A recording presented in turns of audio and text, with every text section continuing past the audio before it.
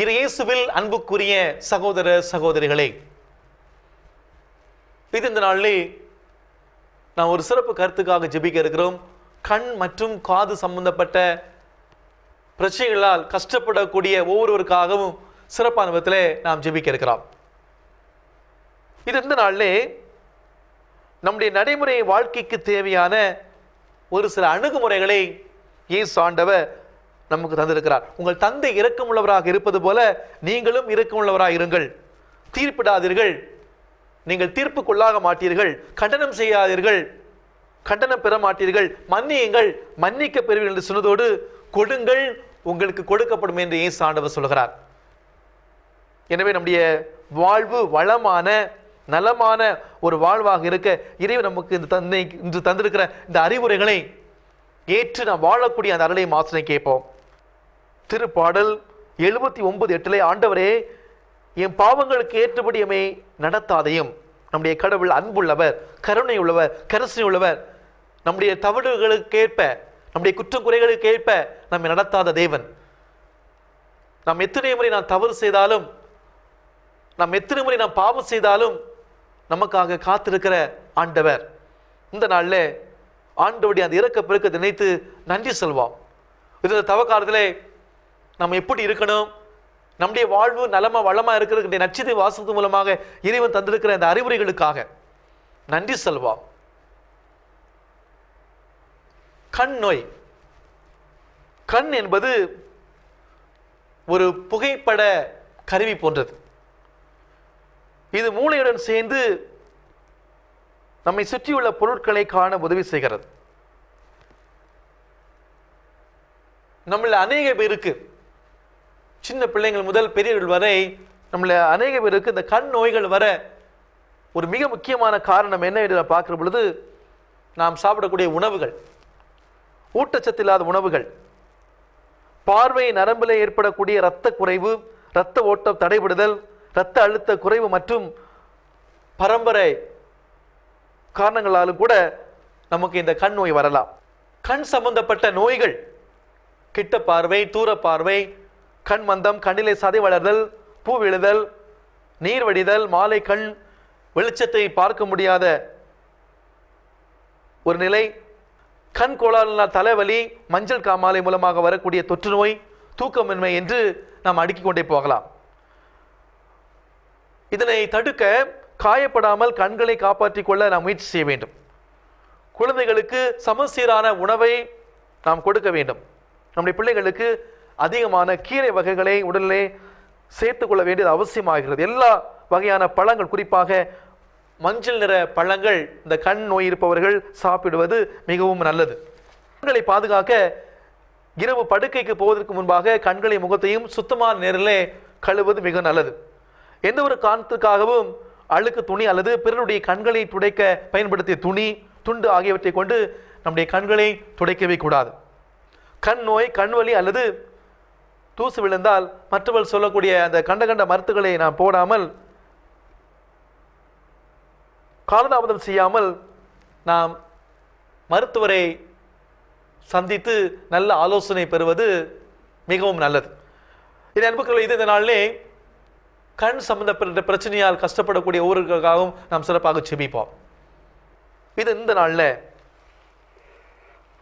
Lucas நற்செய்தி 6ஆம் அதிகாரம் 36 முதல் 38 இறைவார்த்தையிலே, அக்காலத்தில் இயேசு தம் சீடரை நோக்கி கூறியது, உங்கள் தந்தை இரக்கமுள்ளவராய் இருப்பது போல நீங்களும் இரக்கமுள்ளவராய் இருங்கள்.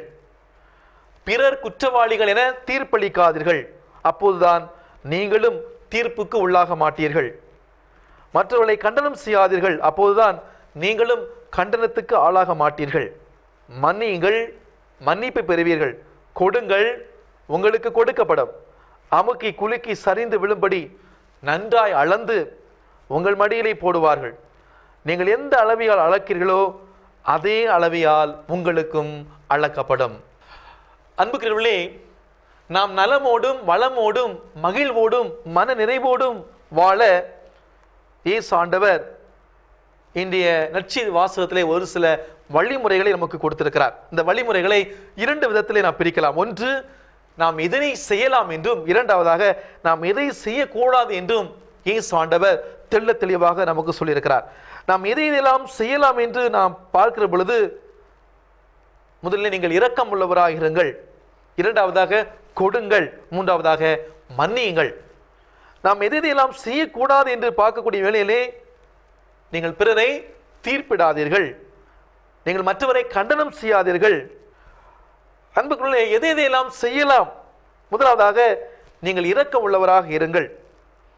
உங்களுடைய வானக தந்தை இரக்கம் உள்ளவராக இருப்பது போல நீங்களும் இரக்கம் உள்ளவராக இருங்கள். இயேசுடைய வாழ்க்கையில பார்க்கிறோம், இயேசாண்டவர் எங்கு சென்றாலுமே ஆயினுள்ள ஆடுகளைப் போல இருந்தவர்கள் மீது பரிவு கொண்டு அவருடைய தேவைகளை நிறைவேற்றி நலமளித்து சுகமளித்தார். இதற்கு வீரத்திலே பல உதாரணங்கள் இருப்பதை நாம் பார்க்கிறோம்.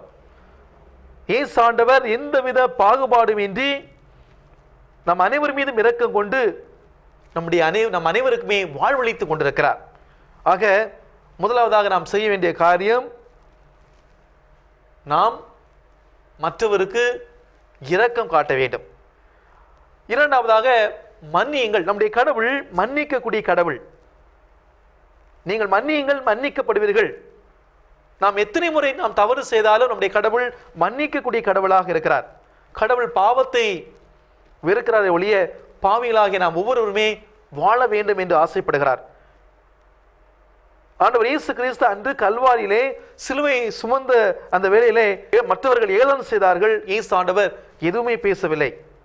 கல்வாரி மலையிலே தந்தையை இவளை மன்னியும், இவர்கள் செய்வது இன்னதென்று அறியாமல் செய்கிறார்கள், தங்களுக்கு எதிராக தீமை செய்தவர்களை இயேசு ஆண்டவர் மன்னித்தார். நான் மன்னித்தது போல நீங்களும் ஒருவர் மற்றவரை மன்னித்து வாழுங்கள். நம்முடைய வாழ்க்கையிலே உண்மையிலே நாம் ஒருவர் மற்றவரை மன்னிக்கிறோமா? மற்றவங்களை விடுங்க, நம்முடைய குடும்பத்தில் ஒரே வீட்டில் நம்ம உட்கார்ந்துட்டு நாள் கணக்கா, மாத கணக்கா, வருட கணக்கா மன்னிக்க முடியாமல் வாழ்க்கையிலே தடமுரண்ட ஒரு வாழ்ந்து கொண்டிருக்கிறோம் அல்லவா?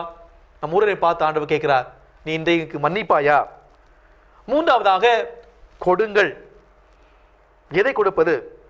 நம்மை படைத்த தேவன் படைத்த நாள் முதல் இந்நாள் வரை நமக்கு தேவையற்ற எல்லாவற்றையும் நமக்கு கொடுத்திருக்கிறார். நலமும் வளமும் ஆசையை தந்து கொண்டிருக்கிறார். கடவுள் எந்த அளவுக்கு கொடுத்தார் என்பதை யோவான் நற்செய்தி 3ஆம் அதிகாரம் 16ஆம் வசனத்தில் வாசிக்கிறோம். தன் மகனையே கொடுக்கக்கூடிய அளவுக்கு கடவுள் இந்த உலகத்தை அன்பு செய்தார். இதுதான் தந்தையினுடைய அன்பு.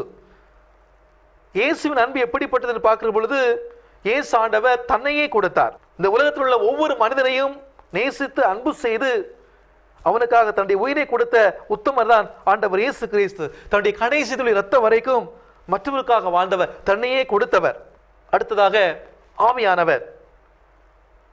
அவர் நமக்கு தேவையான அருள்வளங்களையும் கொடைகளையும் கொடுத்து கொண்டு ஆவிக்குரிய வாழ்க்கையிலே ஒரு பிடிப்புள்ளவர்களாக நம்மை மாற்றுகிறார். இவ்வாறு மூவர் இறைவருமே கொடுக்கக்கூடிய கடவுளாக இருப்பதை நாம் பார்க்கிறோம்.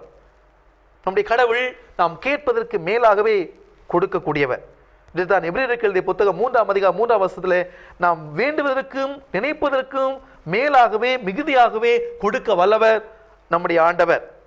இதைத்தான் ஆண்டவர் நம்மிடம் கேட்கிறார், நீங்க கொடுங்கள் உங்களுக்கு கொடுக்கப்படும். லூகாஸ் நற்செய்தி 6ஆம் அதிகாரம் 38ஆம் வசனத்துல அமுக்கி குலுக்கி நன்றாக சரிந்து விழும்படி அளந்து உங்களுடைய மடியிலே போடுவார்.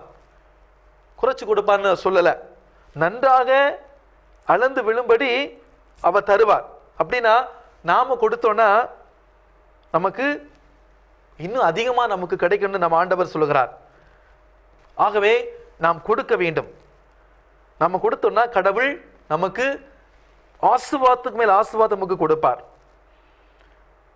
இதற்கு உதாரணம் 2 குறிப்பீடு 33ஆம் அதிகாரம் 3 முதல் 5 உள்ள இறைவார்த்தையிலே மக்கள் எப்படி கொடுத்தார்கள், கொடுத்த அந்த மக்கள் எப்படி கடவுளுடைய ஆசீர்வாதத்தை பெற்றுக் கொண்டார்கள்.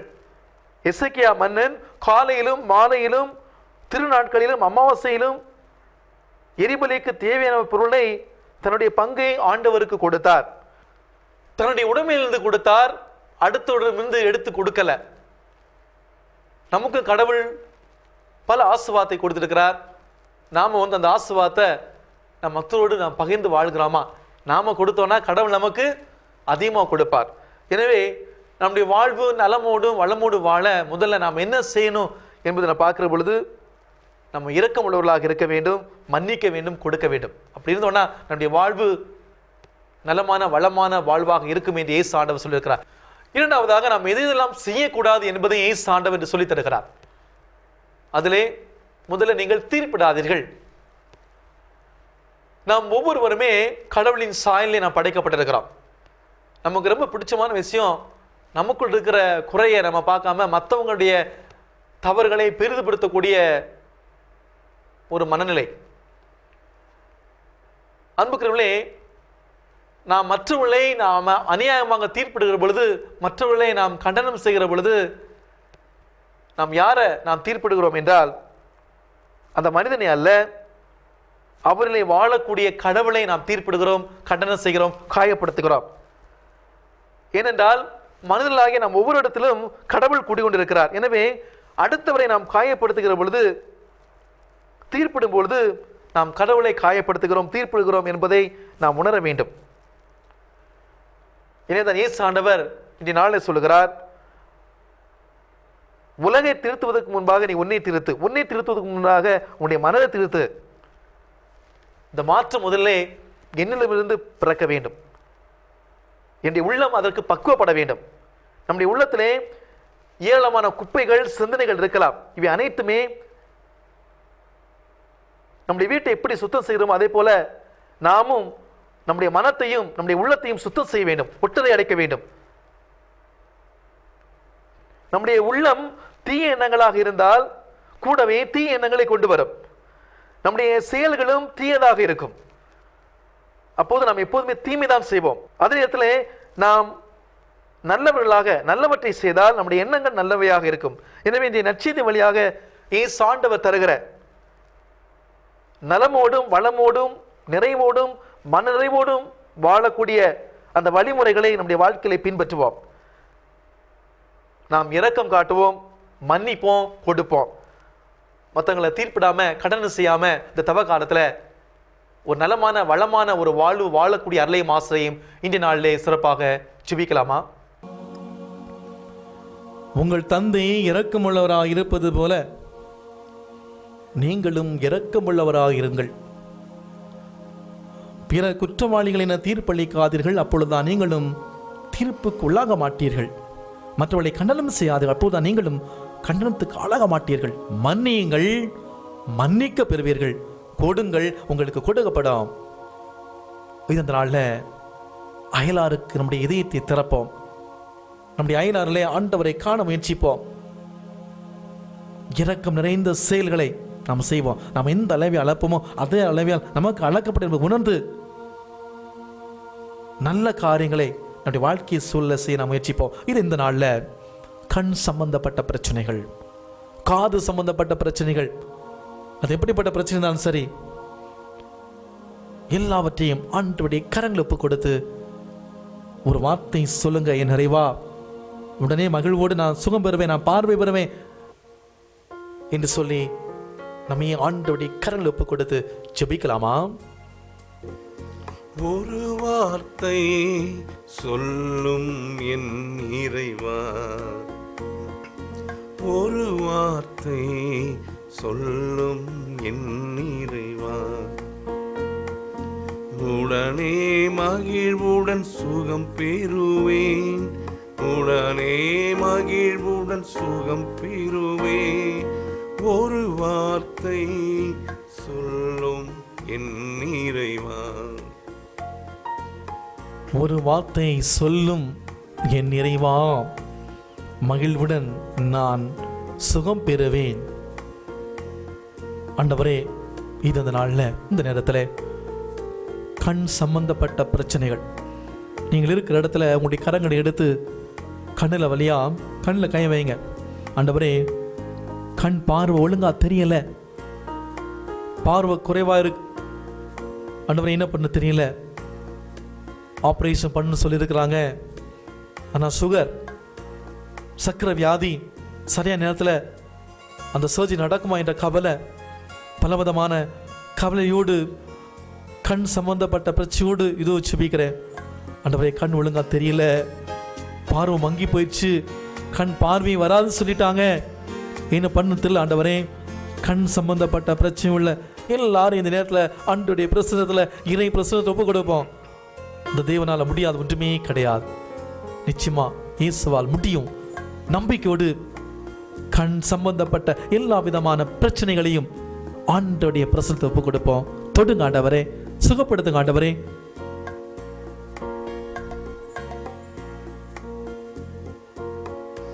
உயிருள்ள தேவனை ஏறெடுத்தே, உள்ளத்தில் உரைமை நினைத்தவரே. உயிருள்ள தேவனை ஏறெடுத்தே, உள்ளத்தில் உரையும் உமை நினைத்தே. என் பாவத்தை நினைத்து வருத்தப்பட்டேன். என் உடல் பிணிகளை நீங்க செய்யும். சுகமடைவேன், சுகமடைவேன். ஒரு வார்த்தை சொல்லும், ஒரு வார்த்தை சொல்லும் ஆண்டவரே, ஒரே ஒரு வார்த்தை மட்டும் சொல்லும். ஒரு வார்த்தை சொல்லும் ஆண்டவரே, ஒரு வார்த்தை சொல்லுங்க ஆண்டவரே. எனக்கு பார்வை கிடைக்கும், எனக்கு பார்வை கிடைக்கும். இசையா 43:13 நானே உன் கடவுளாகிய ஆண்டவர், உன் வலக்கையை பற்றி பிடித்து அஞ்சாதே, உனக்கு துணையாயிருப்பேன் என்று உன்னிடம் சொல்பவரும் நானே. இசையா 42:6 ஆண்டவராகிய நான் நீதியை நிலைநாட்டுமாறு உம்மை அழைத்தேன். உம் கையை பற்றி பிடித்து உம்மை பாதுகாப்பேன். நம்முடைய கையை பிடித்து ஆண்டவர் நம்மை பாதுகாப்பார். நமக்கு என்ன பிரச்சனை இருந்தாலும் சரி, தேவன் நம்மை வழிநடத்துவார். ஆண்டவர் தாம் திட்டப்பட்டபடியே செய்தார்.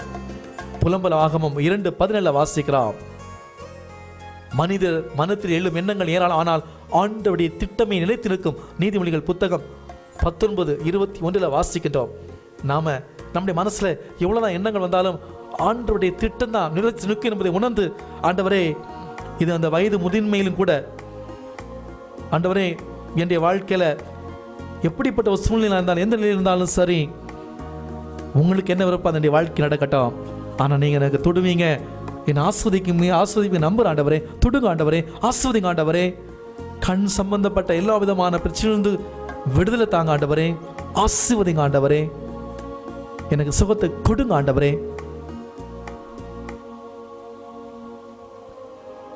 எல்லாமல்ல இரக்கமுள்ள இறைவன், தந்தை, மகன், தூய ஆவி இது அந்த நாளிலே நம் ஒவ்வொருவரை நிறைவாக ஆஸ்வதித்து கண் சம்பந்தப்பட்ட அத்தனை விதமான நோய்களிலிருந்து சுகமாக்கி நமக்கு ஆசீர்வாதத்தால் நம்மை வழிநடத்துவாராக.